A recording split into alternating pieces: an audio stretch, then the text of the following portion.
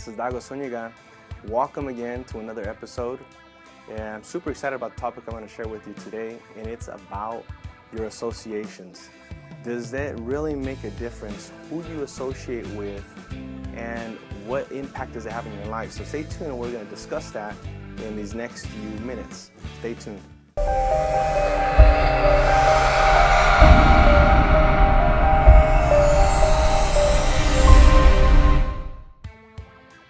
All right, well, welcome back.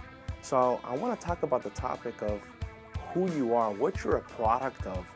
And if you really start to look at your life and step out for 1 second, if you give me that permission, just for you to step out for 1 second and look at your life right now.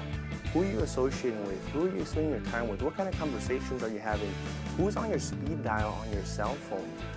And so really, just for 1 second, for a few minutes, just think about it closely. Who are you right now? Are you that person that you envision becoming?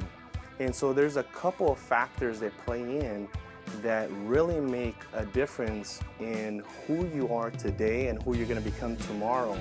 And it has to do with these three things that I'm going to share with you right now. The first one is very simple. It's a repeat of what I just mentioned, is you are who you hang out with. There's this old saying that if you know 9 broke people, chances are you're the 10th broke person. And so it does make a difference. If you want to increase your income, if you want to increase your value, then you need to be around people that are going to challenge you to be better, that are probably at a higher level or playing at a higher level than you.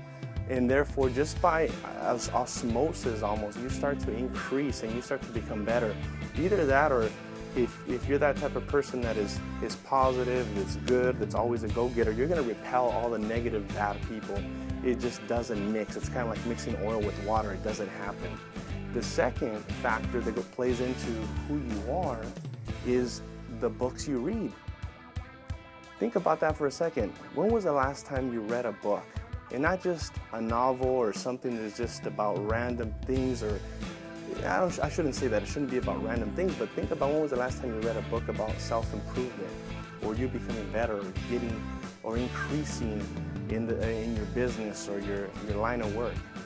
So you become who you hang out with and the books you read. And then the last one is this. The last one is the events and trainings that you attend. And so those are the three things that make who you are.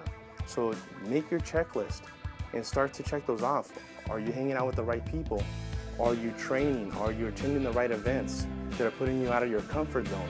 Are you reading the books that are improving your mindset, expanding your vision? And so that's the message for today. I hope you got a ton of value out of it. Subscribe below. There's going to be more messages coming just like this.